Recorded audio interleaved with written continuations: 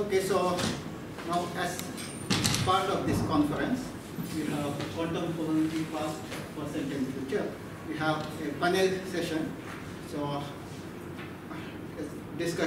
panel discussion. So I thought we would have it so that students, everybody gets some idea of what is progress, and what we can expect, a general perspective, a general picture. So for this, I invite first Professor K.R.Parthasarathy to come to the dais. So now Professor K.R.Parthasarathy is one of the founding fathers of the subject, the K.R.Parthasarathy calculus, and his book is the main book we follow, and it has, however, other books, they are also very popular, they are very excellent books. So he is the first president of our association.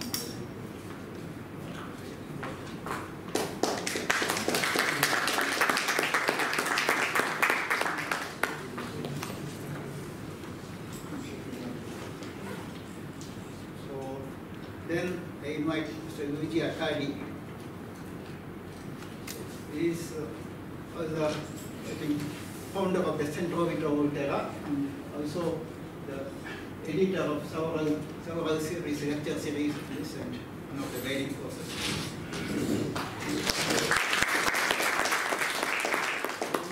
I invite Mr. K.B. Sinha.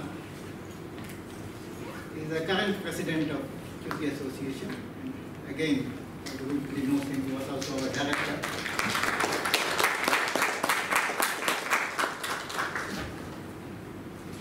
The idea is that each one of them will tell the growth of the subject, how it started and how far we have come and what has been going on.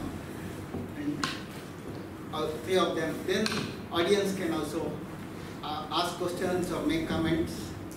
So to begin with, I invite the K.R.Parthasarathy.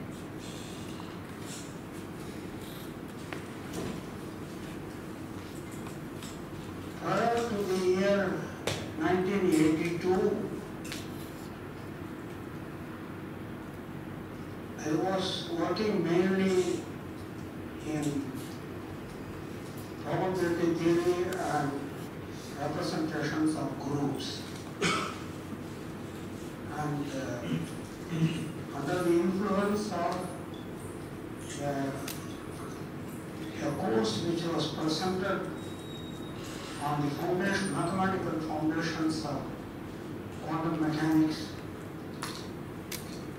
given by Professor B.S. at the Indian Statistical Institute in the 60s, I began to focus my attention on the foundations of quantum probability, foundations of quantum mechanics, and I was trying to understand the role of probability as I see in the foundations of quantum mechanics. At that time, I didn't know this phrase, quantum probability.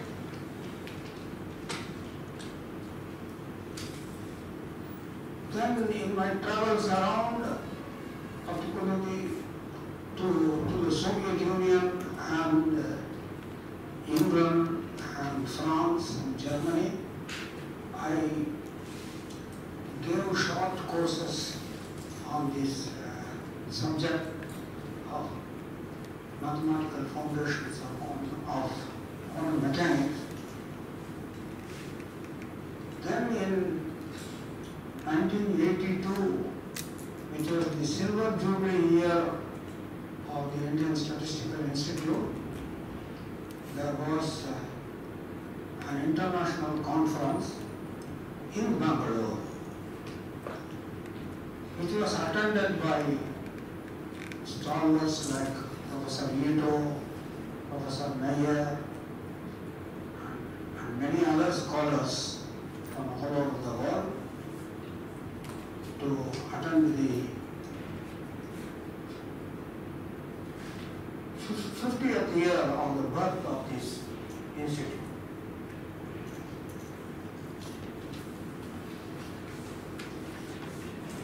And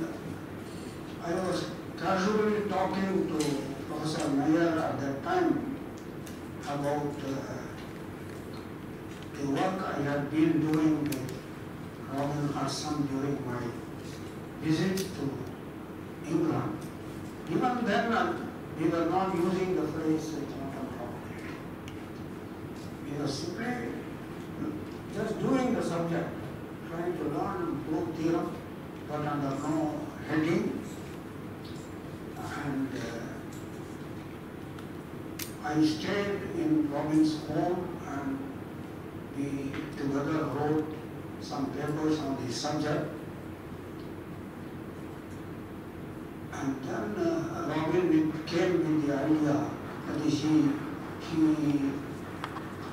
he had already discussed some problems concerning probability in quantum. He had already written important problems under the heading of canonical linear processes, quantum canonical linear process, quantum central limit theorem. Quantum central limit theorem, I think he proved sometime in the 70s. And for the same theorem, I gave another proof in 1975. So I met Robin first in a conference, and Robin had submitted this paper on central limit theorem to the Journal of Applied Probability, of which the chief editor, Professor Joe Rani, was also the head of the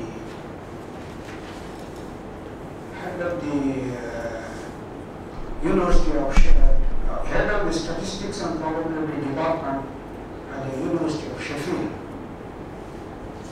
And he asked me to referee this paper of Robin Hudson. And I found it very interesting, and I recommended this paper. And then we met at a conference of the London Mathematical Society, and that was how my friendship with Robin Hudson began. And I came back to India in the 70s, and I used to visit England every year because I had a grant to do this at the University of Warwick. Whenever I visited England, I also visited Nottingham, and sometimes I stayed with Robin Hudson at his home, and we used to work on problems of probability as they arise in quantum mechanics. It was during one of those visits we wrote an article on what are called time orthogonal dilations, I think.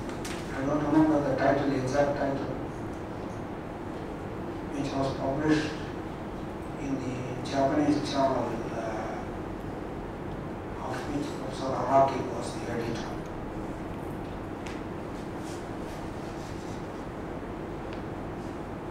Then our friendship continued, and around in the 80s, Robin had a conversation with the mathematical physicist Ray Streeter, who had authored a book on the entitled PCT, spin, statistics, and all that, I think, with Whiteman, right? Whiteman and Streeter. And then, at that time, Araki had written a very important paper on complete factors of Boolean algebras. I don't remember exactly. Araki and Woods. The Araki-Woods theorem was proved, and he had made many interesting comments about infinitely divisible distributions. So Streeter got interested in infinitely divisible distributions, and he invited me to Bedford College and give some lectures on the theory of infinitely divisible distributions. While talking to him, he told me that these are very important in building, constructing representations of infinite dimensional groups, current groups, and so probability theory and group representations had a very nice overlap at this point thanks to the Araki Woods famous paper. Then Robin and Streeter had put forward a vague formulation of the quantum meter formula for dA and dA. There was no real proof or a well-formulated theorem, but they wrote dA should be dt. So that gave a good hint, and since then Robin and I began to continuously work on this problem. And in my 83 visit, I think, to Warwick University, we used to work long hours in the seminar room. Robin used to come from Nottingham, stay put in Warwick University guest house, and we used to work long hours.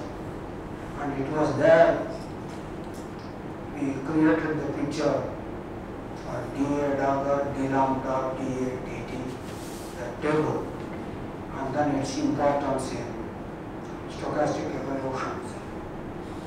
The first quantum stochastic evolution equation we wrote and proved the existence of unitary solutions under some conditions. Then Robin told me that it should be written as two papers, separate, one paper on dA dagger, dt, and another one, a subsequent paper, dA dagger, d lambda, and dt. And I said, no, it doesn't look nice. It should be just one paper integrating everything. So, but anyway, Professor Araki was the editor of Sinha Communications in Mathematical Physics. We sent it to him. And then he sent it back saying, please put the two papers together. So, we came to an agreement. And we wrote the 1984 paper. That was how we started quantum stochastic calculus. Then in 1982, I attended the Villa Mondragone conference, which was advertised this morning by Professor Ola. And it was during that conference I heard this phrase, quantum probability. And it was held in a nice villa, but it had no blackboards because it was a Vatican residence, I think the Pope's residence, and Pope didn't see any need for putting up a blackboard anywhere. Everything was by projection. I remember one night I sat down and wrote all the transparencies for my lecture. Professor John Lewis gave the first lecture of the conference, if I remember correctly. And then I came to know of the famous paper, Accardi, Luigi Lewis paper on quantum stochastic processes. It was after that I began to read that paper, and I came to know about things like instruments, complete positivity and its role in stochastic processes. And then what is quantum conditional exploitation? All these basic questions are being discussed by the AFN paper. So I think that was before the quantum meter formula paper. But stochastic processes, even if you go There is a theory of stochastic process before Ito and after Ito. Before Ito is the general theory of processes, what is a separable process, what are the measures, how do you make the measure live in a good function space. All these things were, you may find it in the 1953 first book of J.L. Doob on stochastic process. But Ito came into the scene and he looked at, of course there was a stochastic integral written by Wiener. In the 20s, Wiener discovered the Brownian motion as a probability measure in the space of continuous trajectories, and then he defined the Wiener integral, that means integral f dB, where f is only a function of time. He defined that, you know that B has, Brownian motion has unbounded variation, so ordinary integration is not good. So by using integration by parts, he defined and put down some properties, and he indicated also how what is called the chaos expansion comes, and that also reveals the connection between Fock space and L2 of the Wiener space. But they didn't go beyond that. But I think around 1944 in the Japan Academy paper, Ito proposed the more general notion. He wrote two papers. He proposed a more general notion of integral and then wrote down the Ito's formula. And the subject began to not to develop, it began to gallop after he wrote these two papers. And there was no limit to its growth. Then the French school intervened and developed this stochastic integration to a very, very sophisticated level, measured theoretically and also fault-wise, and they introduced the famous CAD-lab processes. Continue à droite avec we have a French expert here. CAD-lab expansion, you know. Limite à gauche. À gauche, limite à gauche. Space of paths, right continuous path with left limit. So that is the natural place, natural trajectory space for all stochastic process, and how to perform integration of semi-martingales on with trajectories in those function spaces. But then, strangely enough, in economics, this abstract integral, the economists took to these abstract integrals on CAD-lab paths on the generalized Ito formula of these paths. And after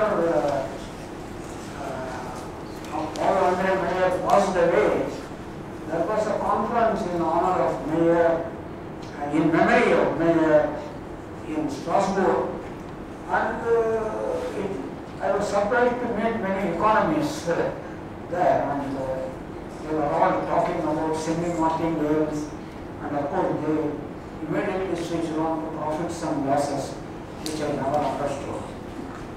But they used the stochastic process and integral. It's a very sophisticated subject,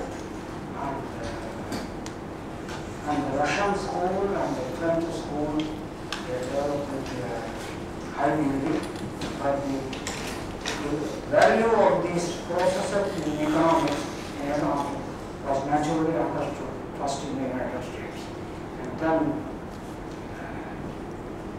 came back to France, And in France, people were talking about American option and such phrases. Many American phrases entered the theory of stochastic process, and books were also written in that direction. So it is during that period, Hudson and I were working on the theory of stochastic integration, and Hudson came with this beautiful proposal of describing diffusion processes algebraically, and came with the Evans-Hudson equation, which are really a very beautiful, which is a really beautiful development in the growth of our subject. I think afterwards other people took over, and of course I worked with both with Gigi as well as Kalyan in our different travels. After the Mumbai conference, Accardi visited Delhi, and we discussed many problems in my office home.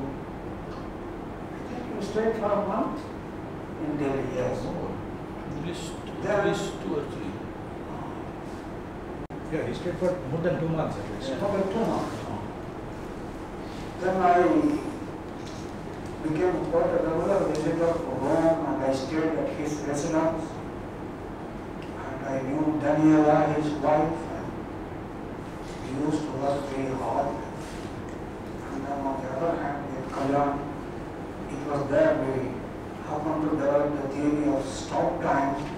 That stop time was the first theorem in stop time in quantum stochastic calculus was already discovered by Robert Hudson.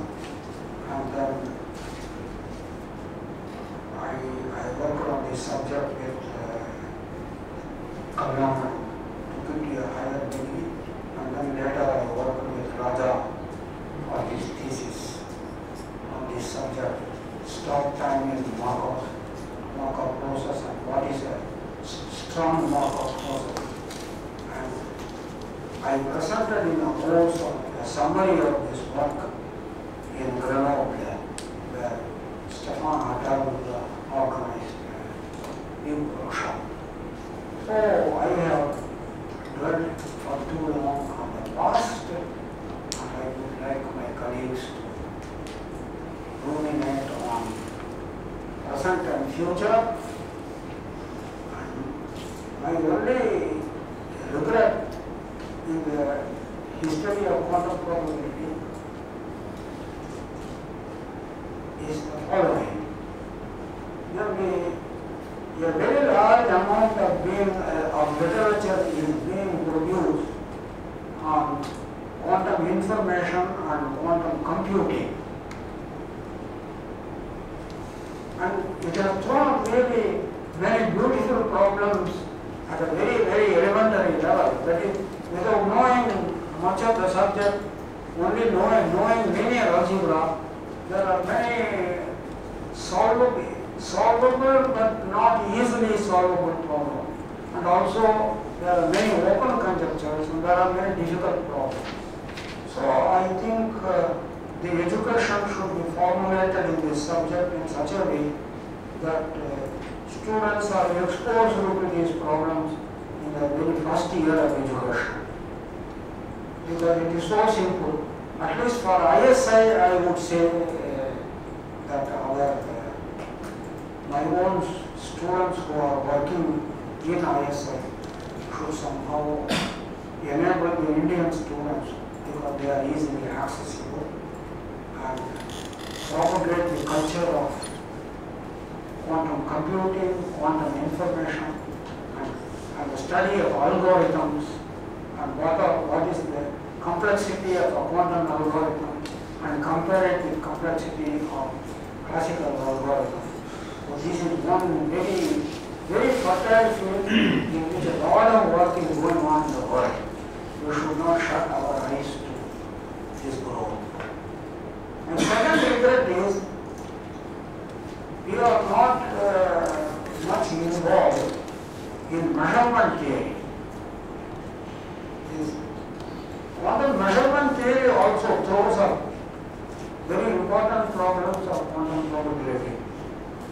I found the papers by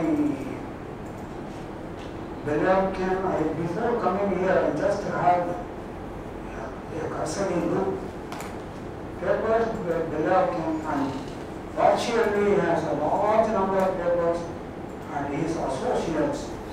And I found there was one very interesting paper in CLP by Pellegrini, and it seems to me that Pellegrini virtually work somehow integrates the French school of classical stochastic calculus and quantum stochastic calculus in a very nice way. Only I have lost the stamina and also I have lost my eyesight, so I am not able to do that hard work, but I would be very happy to see some young people read these papers and then make their own new developments. Virtually was the first person to introduce what I call continual collapse under measurement, and that produces another class of wave equations as well as equations of density operator, and those equations look very interesting, and it is because some young people came to me and asked, I began to look into this, otherwise I must not have looked into it, and they gave me a chance open my eyes to quantum probability again. So I will stop here and will request. Now, K.B. Sinha, presently second. Okay, I will take a little bit of a contrary view in a sense. I'll start with the statement that we should not forget that quantum mechanics was principally created to solve problems in physics. And therefore, and also we should not forget that initial days after initial struggle was over, that quantum mechanics was principally, right from the day zero, was a probabilistic theory. Don't forget the famous statement of Einstein that when he, in disbelief, he said he doesn't believe that God plays dice. So the quantum mechanics was being pitched as a probabilistic theory, though it did not emerge suddenly like that. It took a fair bit of time. And in this context, I would digress for a moment and particularly address myself to the younger people here to try to get hold of this movie, which was made on the occasion of the centenary of general theory of relativity of Einstein. I think last year or year before last.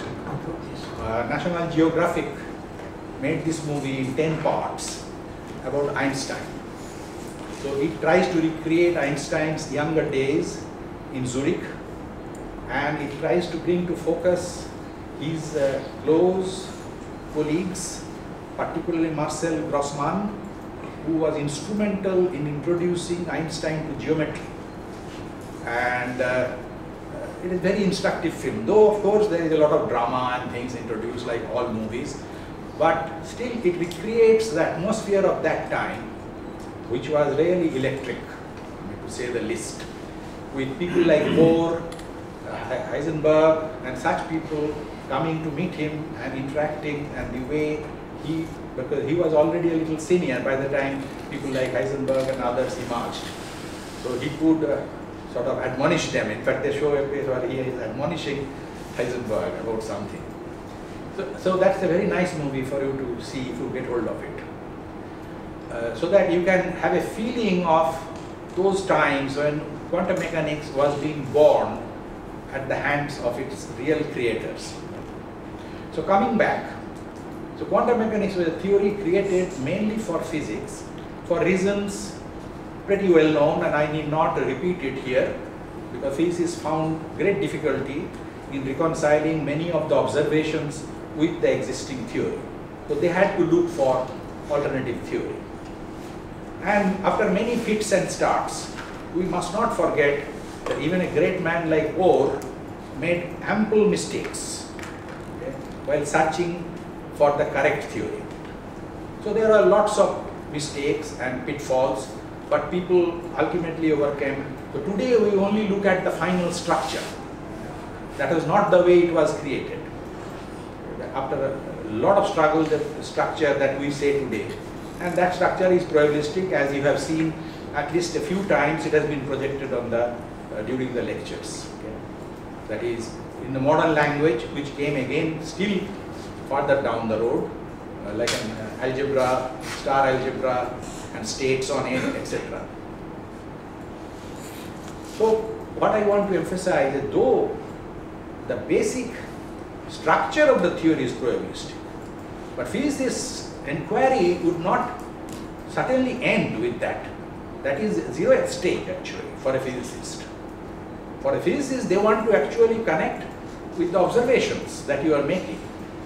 And as I think some speaker during these proceedings mentioned, that you have to calculate what you don't see is what you actually solve. What mathematics solves are not what you actually see. What you see are not, so for example, the Schrodinger theory. You have a certain Hamiltonian, which is an operator. You do a spectral analysis of it. So you get eigenvectors, eigenvalues. That is not even a beginning. What you want to know is that how does atom or electron, whatever, goes from one eigenvector to another. What does it mean by goes? How does it go? So there is an interaction. I think some of the authors did mention this. There is an interaction. But when you introduce interaction, all hell breaks loose. Mathematics more or less disappears. I dare say, even today, there is no consistent mathematics which deals with this problem in its entirety. Essentially, there is a total failure on that front. The reason is that how does an atom make a transition from one state to another? You have to bring in interaction with the electromagnetic field, the radiation field. Once you bring in the radiation field, you change the structure of your theory considerably. You introduce what are called infinite degrees of freedom. So mathematics changes drastically. You see, for a single particle, you are in an infinite dimensional Hilbert space, as many speakers have mentioned. But when you have infinite number of particles, what kind of space do you imagine? And that was one of the biggest struggles in the initial days of so-called quantum field theory. And I don't think even today, the problems that plagued the conceptual part of quantum field theory has been adequately addressed. So physicists, of course, as you can expect, and they are very clever about these things, they found a way to extract finite results out of an infinite series of infinities. So you have an infinite series with each term infinite. How do you deal with such a thing? What mathematics do you create? I don't think anyone knows yet. But they had a way of extracting finite numbers out of it. And that became one of the astounding successes of the subject called quantum electrodynamics. Now, in order to circumvent the problems which was plaguing the mathematically oriented people, the so-called algebraic theory of quantum mechanics was created. I think one of the earliest papers, if I recall correctly, I don't know, Michael may correct me, Haag and Kassler, 1964. And they tried to put everything in a very algebraic background. But it gave a few nice results, particularly Hans of Araki, who showed quite a few interesting results in the context of algebraic quantum field theory, what are called algebraic quantum field theory. But it failed to address the main issue, the issue of interactions. I don't think it has been addressed even today. The other competing approach, which was more analytical, which was being pursued those days when I was a student, in the late 60s, by people like Jaffe and Gleam. I recall producing reams of preprints with 100-page preprint, just to prove the self-adjointness of the Hamiltonian. It was very hard as analytic problem. And after that comes the actual calculation, which they have not even begun. So this question of addressing how to handle so many infinity of infinities has been a real serious problem. Physicists have a prescription of dealing with it. And one of the problems that Haag analyzed, and that's why it is known as Haag's theorem. So Haag never proved a theorem, and I don't think anyone could prove a theorem which really can go as Haag's theorem. Essentially what Haag's theorem tries to say is that these infinities are what it is describing, that you are actually jumping representations. The representation, that is the Fock representation, where you have seen most of the objects were being addressed, is totally inadequate to deal with the representation where physics happens. So you will have to go to a representation which is rather complex. In fact, Jim, in one of his statements in the early days when he was working in this area, he said there are at least uncountably many inequivalent, irreducible representations of the canonical formulation. When you have so many representations, which one do you choose to do physics? And that has remained an enigma even today. We don't know, and no physicist knows even today, which representation you should work with, to start with. So this is a very, very unsatisfactory state of affairs. Now, my point of view on so-called quantum probability, because I think the terminology is a bit unfortunate, as I tried to say. Quantum mechanics had probability in its beginning. So what do we mean by quantum probability as a subset of quantum theory? Probably it was not meant to be so, I don't know. So I do not like the word quantum probability, but I use it nevertheless. So others use it. I would say that one of the main objectives at present, after the development of K.R.Parthasarathy and allied theories and studies, would be to understand, for example, from mathematical point of view, non-equilibrium phenomena. I think Franco has tried to understand it, some of it, but I think still quite far away, because I don't think HP calculus plays any role there. Franco, please correct me if I am wrong.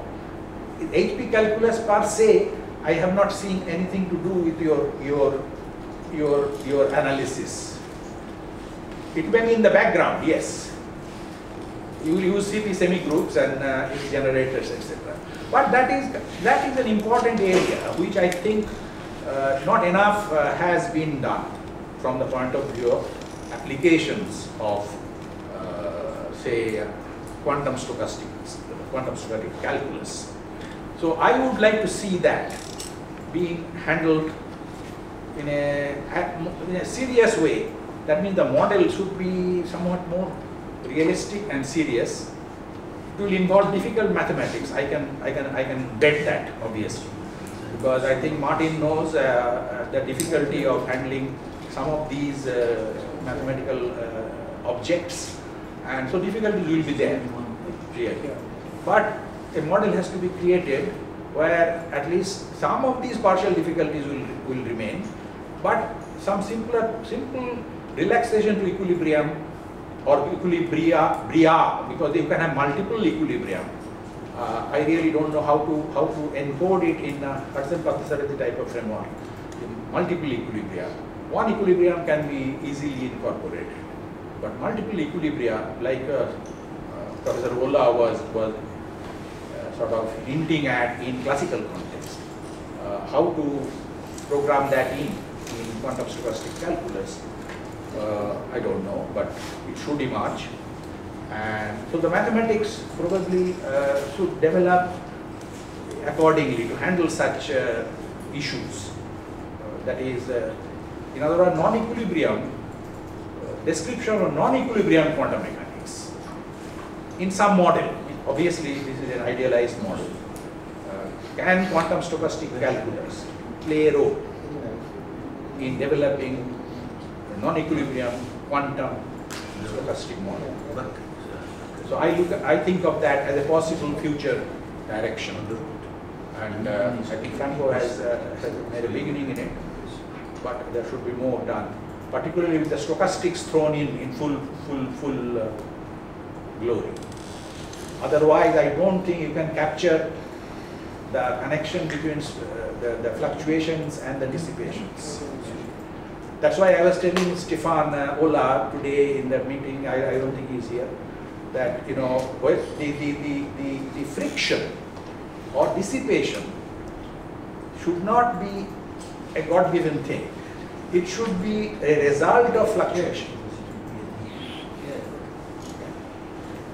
Like the engineers, all engineers model it that way.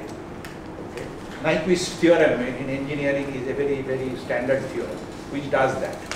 Oscillations, fluctuations connect with your dissipation.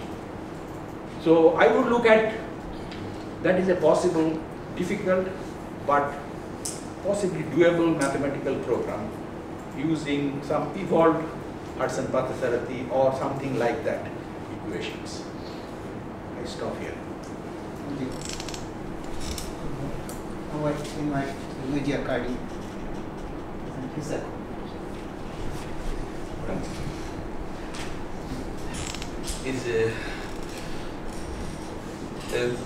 What I want to try to do is to give a very quick outline of what was quantum probability before this name existed. In fact, quantum probability was born in physics and in mathematics, and apparently there are two main routes originally for quantum, for what we call now quantum probability, which is one is the foundational problem. If you think and reflect a moment, you will recognize that on the foundational problem of quantum mechanics, there have been written a number of books incomparably greater than on the foundational problem of classical mechanics. But classical mechanics is about 300 years before quantum mechanics. So there was a lot of time. Why so few books? Why, I would say the contrary. Why so many books on the foundation of quantum mechanics? Because people, as Heisenberg himself said, we introduced a formalism that is far from our intuition. The formalism was working perfectly, and the physicists learned how to use it, and mathematicians began to analyze it and to understand it.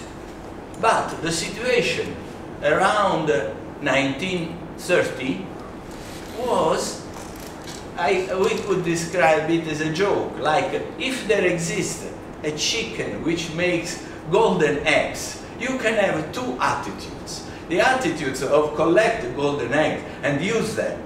And this was the attitude of the physicists. And the attitude of try to understand why such a chicken makes golden eggs. From where do they come? And this was the attitude of mathematicians, who, as is well known, are more abstract people, a little bit more far from everyday incumbrances and needs.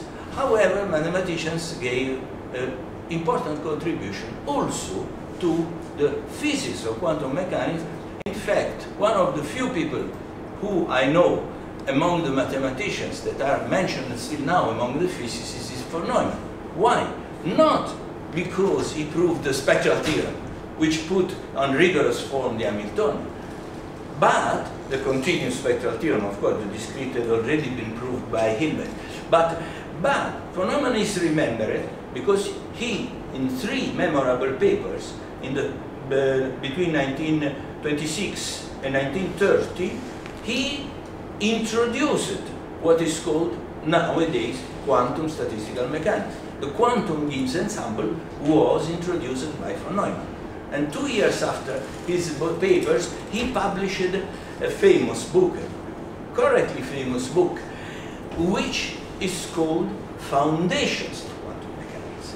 So he did not refer to the specific problems. And if you look at the book, I strongly suggest, because it's still now a classic worth to be read, you see the first part is the most mathematical part. It just sums up the spectral theorem. Then he introduced what I mentioned about a summary of his papers on introduction of quantum, what we call nowadays, that was the birth of quantum statistical mechanics. But the bulk part, the third part of the book, is entirely devoted to describe and try to explain in a mathematical language what is a general statistical theory. Because he had in mind the problem also of the foundations. In fact, in a little note in the book, in a little section of the book, he proved the first theorem that gave rise to a huge avalanche of publication. He proved the first so-called no-go theorem for hidden variable. It goes back to von Neumann. It was then criticized by Bell. There is a long story. You see, each of the branches from which quantum probability took the move alone would deserve to just outline the history, not 20 minutes, but 1 hour of talk. So I will only concentrate on the flashes and just to try to stimulate you in this direction. So the foundations at that time had a really important impact, because the natural question that everybody implicitly was putting in himself was this: is the new formalism that the physicists themselves, like Heisenberg and like Schrödinger himself, they were saying this mechanism is far from intuition. Is this necessary? Or can we do everything with the classical physics? And this is the origin of so-called hidden variable theory. The hidden variable theory was surveyed by Nelson very well in his beautiful book on the Brownian dynamical theories of Brownian motion, and you will find the history there. So I will not discuss it here. But this was one important point. Then slowly, the other two important sources were, as K.R.Parthasarathy correctly said, they came from physics, namely statistical mechanics and quantum statistical mechanics. And, statistical mechanics, classical and quantum field theory. Two different, completely different directions. Quantum field theory was soon recognized to have a very strong connection with probability. In fact, Siegel, I think, was the first to recognize that the Bose free field is essentially a realization of the Wiener process, of a kind of multidimensional Wiener process. But if you look in this, in his paper in around the 60s, this was very, very clear. Before Siegel, there was the other huge bridge between mathematics and quantum probability, which was the book by Hermann Weyl on group theory and quantum mechanics. Now, you look at the situation. The book of Dirac was the first book on quantum theory, 1931. The book of Hermann Weyl, 1932. The book of Kolmogorov, which founded the mathematical formalism of classical probability, was 1933.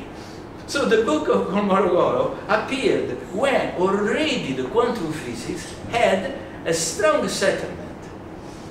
You see, there is no mention in the book of Kolmogorov about quantum physics. Kolmogorov, like Einstein, was a person of classical world. He was really a great genius, but was a person of the classical world. So you can understand that this lack of communication. However, with the Born interpretation of quantum mechanics, the statistical interpretation, 1927, it was completely clear that quantum theory was not only a new mechanics, but also a new probability. And in fact, in the seminar conducted by Hilbert in Heidelberg, in Göttingen, whose notes were published jointly under the name of Hilbert, von Neumann, and Nordheim, they tried the first axiomatic approach to, mathematically axiomatic approach to quantum mechanics. And strangely enough, this approach reminds not the von Neumann, what later von Neumann used in terms of the observables and what we now call observables and state, which were introduced in the books of von Neumann. But it was much more similar to what we can now call the Feynman integral. It was based on green function and transition probabilities, this approach. Now, this was the situation in between around the 60s. And about 10 years after, the mathematical approach to statistical mechanics was beginning to attack it. In the classical aspect, by the Dobrushin school in Moscow, and in the quantum aspect, mainly by Araki, and then people like Haag and Well, classical, more classical. The Haag, Huguenots, Winnick make a fundamental contribution, and this is not by chance that it came from physics. They introduced the famous KMS condition as a characterization of equilibrium state. Because in the representation that Cariano was mentioning, this non-standard representation, non-Fock representation of commutation relation, there is no Gibbs measure, because there is no density matrix.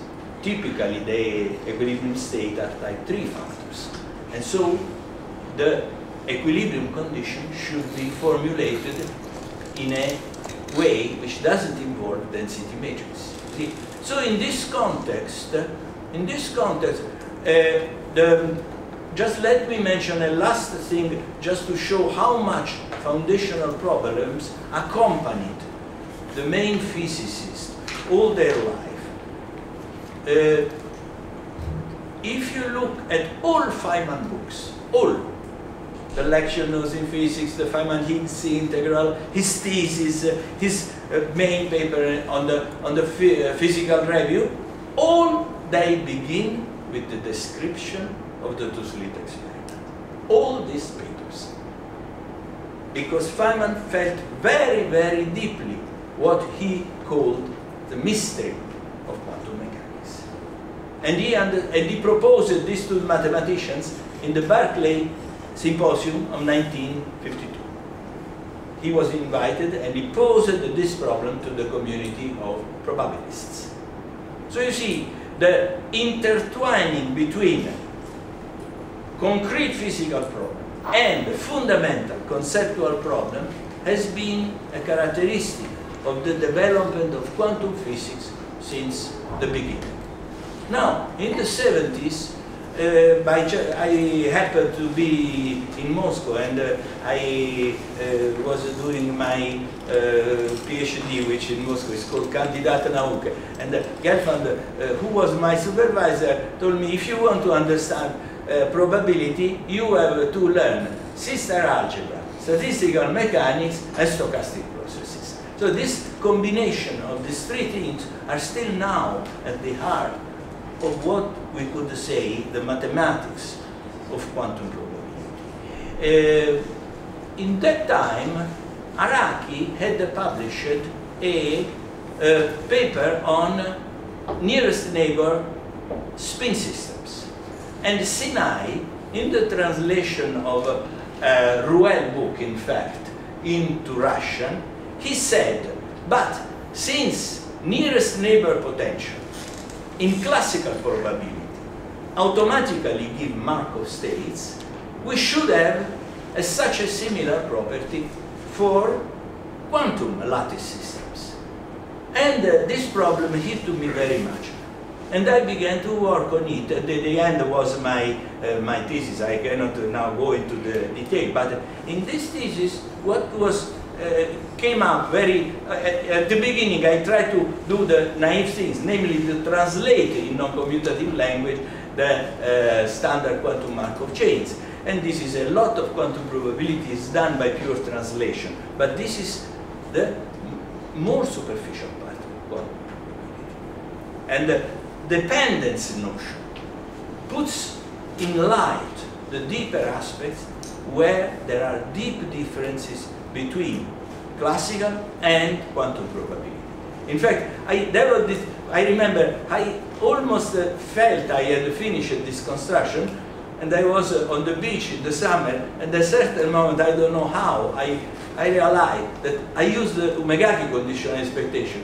At that time, Takesaki theorem was not yet been published, but the Takesaki theorem for matrices is very simple to understand and to check.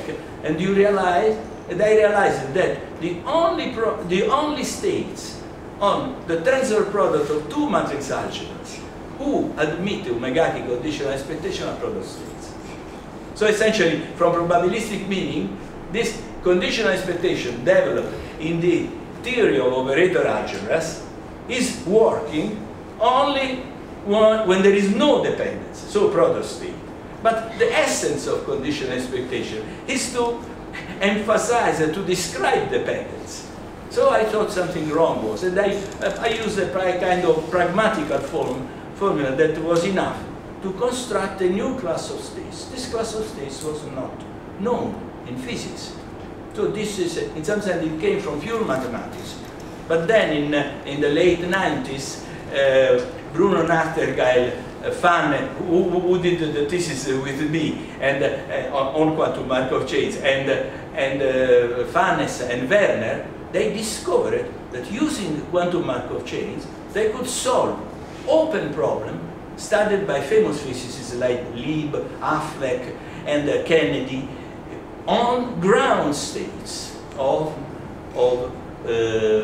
certain special Hamilton, similar to the famous Heisenberg model, you see. And this was a very deep discovery, because the intuition of Markov chains, at least for me, was as Gibbs states. But they discovered that an important application of Markov chains is on ground states, which are pure states. This is related to the talk with Matsuoka did yesterday about entanglement, in the sense that the ground states are very much entangled. Of course, density matrices are less. But this is one point of the development. The other important development came from the experience with the quantum field theory. Quantum field theory emphasized this difficulty. I will not describe, because Sinha already described the essence of the difficulties. And the idea of local algebras was introduced to formalize this. At that time, the idea that was rather clear that local algebra are nothing but a quantum and non-commutative generalization of stochastic processes. Because all the theory of stochastic processes is based on localization. Filtrations are a very special type of localization. To formulate Markov property, you need another type of localization. So, localization is essential in probability, and was essential in probability from the beginning, and it became essential in physics. Then, in probability, you have the point is this. Many people say von Neumann introduced quantum probability. This is not true. Von Neumann introduced what we can call non-commutative measures. Why? Let me explain. If you look, we say that Kolmogorov introduced the modern language for classical probability. But all the mathematical ingredients that Kolmogorov used, the sigma algebra, the measure on abstract spaces, the countable additivity, etc. They were all very, very well known. Well known by Borel, Italian mathematician Cantelli proposed an axiomatization of probability. Why do we say that Kolmogorov introduced quantum? Because in Kolmogorov books there are the three things that distinguish probability from measure theory. And these are conditional expectation, notion of independence, and the notion of dependence, namely conditional expectation. In the Kolmogorov book, for the first time, there is the proof that now everybody knows of conditional expectation based on the Radon-Nikodym theorem. It was not known. So the Kolmogorov book is the foundation, is how to say, the foundation of modern approach to probability, because it pointed out these three fundamental new points with respect to pure measure theory. But at that time, the analog of probability was very well known. But what was missing? Von Neumann knew that conditional probability was missing in his approach. In fact, there is not many people know, but there is a 220 manuscript that now has been published by Halperin, I think in the Memoirs of the American Mathematical Society, but this was about 20 years ago or 10 years ago, I don't remember. Von Neumann wrote a 220-page manuscript on condition, and he never published it. Why? Because essentially what he found was a kind of base, non-commutative base formula. You trace a density matrix time a projection dividing the trace of. The point is that of the projection of the sub-projection. But this you can do only for commutative projection. You cannot do for non-commutative projection. So he was not satisfied. The conditioning problem is really a very deep problem, and is another problem where you see the difference between classical and quantum. But still, at that time, we were speaking, for example, the first papers I wrote were not on quantum probability, they were on non-commutative probability. The term quantum came, well, it existed. In when I was in Marseille, I just finished my PhD, I was in Marseille, I discovered that in Nottingham there was a conference called Quantum Probability. This conference was organized by Robinson, and that is how I paid myself to go there and to know what was meant under this name, and that is how I first met Robinson, and since then we became very good friends, because we had a sincere common interest in this field, you see. But the point is this, why quantum, this to answer Kalyani, the answer why quantum and not non-commutative. Mathematicians don't like quantum, they like quantum groups, which are neither quantum nor groups, but they don't like quantum probability, which is quantum and is probability. And so, why we can speak of quantum probability? And this came with a point which I think is conceptually important. I always was struck by Feynman's insistence on the two-slit experiment. And in the very late 60s, 69, I was giving a seminar in Pisa, and a friend of mine who was a physicist, and he was very, very fond on foundation and very, very fond on the Bell paper. He said, you cannot understand quantum mechanics if you don't read the Bell paper. So I went and read the Bell paper, and I tried to study it, to formulate mathematically. And I had studied two-slit for many, many years. Since I was a student, because I read these Feynman books, they influenced me enormously. Then it came to me this fact that mathematically there is a hidden assumption which is common to the two-slit and to the Bell. This hidden assumption is exact what we discussed yesterday, the hidden postulate of existence of joint probabilities given some experimental data. You see, classical probabilities were concerning probability like classical geometers were concerning geometry. That if they have a problem concerning space, they were using Euclidean geometry. It's completely clear. Because they did not know any other geometry. And so people like Feynman, people like Bell, they were using Kolmogorov probability because that was probability. And the implicit postulate of people was that there are no other mathematical models of probability. But in geometry, there was discovery, fundamental Gauss introduced so-called theorema egregium. He called egregium because he knew how important it was. Why it was so important?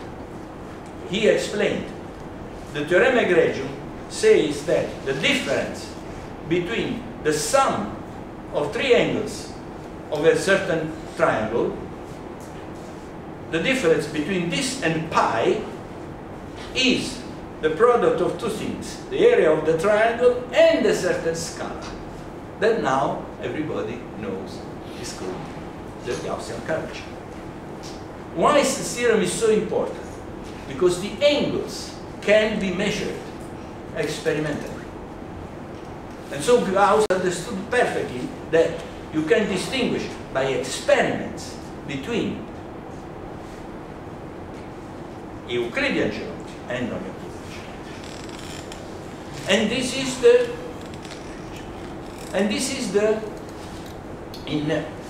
the same thing happened in probability. Once you understand that the Bell and the two-slit experiment have the same root, it becomes easy to construct a lot of examples on non-Kolmogorovian data. For example, you can take a single spin matrix, and you can construct there exists some. You can construct an example in both ways. That is, of quantum conditional probability that do not admit a single Kolmogorov realization, and conversely, of classical probabilities that do not admit a quantum pure realization as mod square of a unitary matrix. In fact, in the Villa Mondragone conference, I produced some example of this thing. One example is at the root of the birth of what they're now called quantum random walk, because I gave the proof that the classical symmetric random walk is not unitary implementable, and this theorem has been generalized by many authors in more recent times.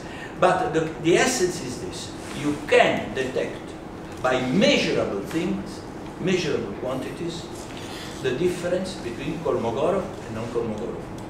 So this is the answer. Why quantum probability and not non-commutative? Non-commutative mathematics.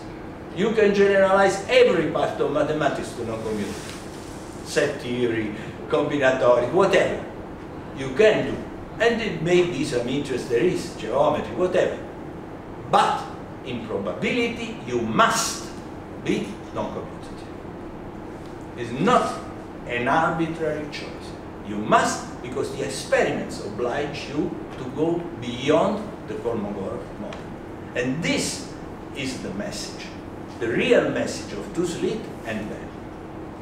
This is a contribution of quantum probability. Now, the modern front on this direction is, but are we sure that quantum physics is the only place where non-Kolmogorovian model appear? I posed this problem in the Nottingham conference in 2003, I think, or I don't remember, 2002 it was. I posed this problem, and after that some important progress has been done.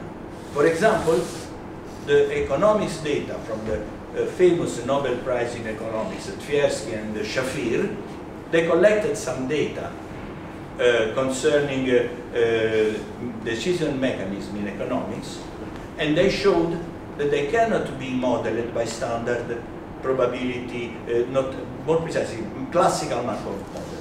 And in a paper with Masanori, Oya, and Krenigov, we proved that they cannot be described by any Kolmogorov model. So in economics, there are non-Kolmogorovian data. We proved also a constructive part of the theorem. We proved that if you use a quantum Markov chain model, then you can reproduce this data. So it means that really the non-Kolmogorovian models developed in quantum theory can be helpful in things like economics. Well, I want to conclude with a challenge, not to be discussed, but to, because it would take us too far, but as an invitation, especially to younger people, to think about these things, because sometimes the pressure to concentrate on smaller horizon is very strong, especially in contemporary society. I understand this very well. So I want to propose a reflection on... Should I put it up? Ah, this is, yes, I gave it to you. I don't need computer, yes. He's projecting something, so I think... Ah, yes. Can I point just how to... the first part, yes. Want to go down? How to maneuver, that is ah, just okay. So, can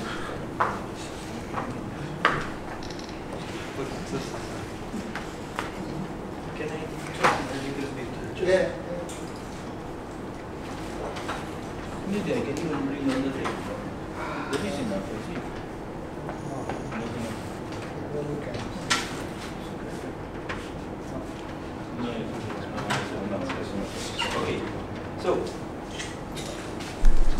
So you see, I want to invite you to reflect on the following thing. What is a revolution in science? Since I am a mathematician, I restrict to what is a revolution in mathematics. Now, of course, everybody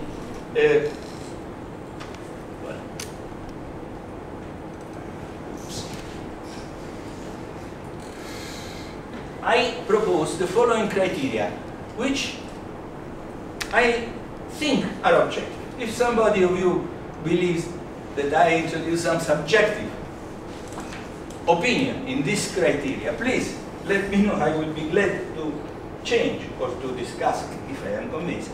So the criterion one is this, that. So the idea is there are 4 criteria to distinguish between what Kuhn calls normal science and what Kuhn calls scientific revolution. Kuhn is a famous philosopher of science in America. He published it in the 70s, called The Structure of Scientific Revolution, is the name of his book.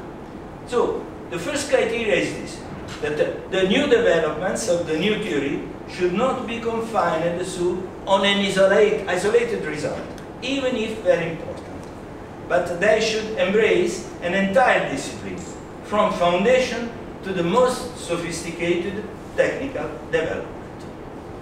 So this is the first criterion, which seems to me rather reasonable.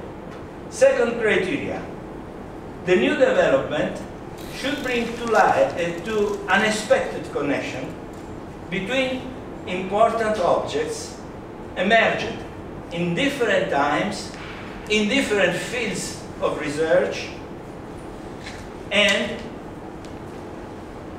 in different fields of mathematics and also of physics. Or they should reveal unsuspected structures of simple and ubiquitous objects.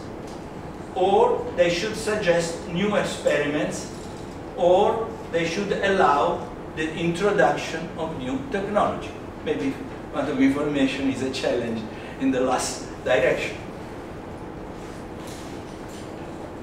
And the third criterion is the new development should solve open problem also outside mathematics, with a long independent history and a huge literature published in books of recognized scientific level. So you should be able to check that you solve problems outside a single field. And the last criterion is the new development born from a combination of technical problem with philosophical problem. And they should have deep conceptual implications, which can be understood also by the non-specialists. So if you really change, if you think, for example, the introduction of quantum mechanics, it was such a revolution. It created conceptual problems. These conceptual problems could be explained to common people. So this is an invitation to reflect on these problems. And from this reflection, some operative indication can come. Thank you.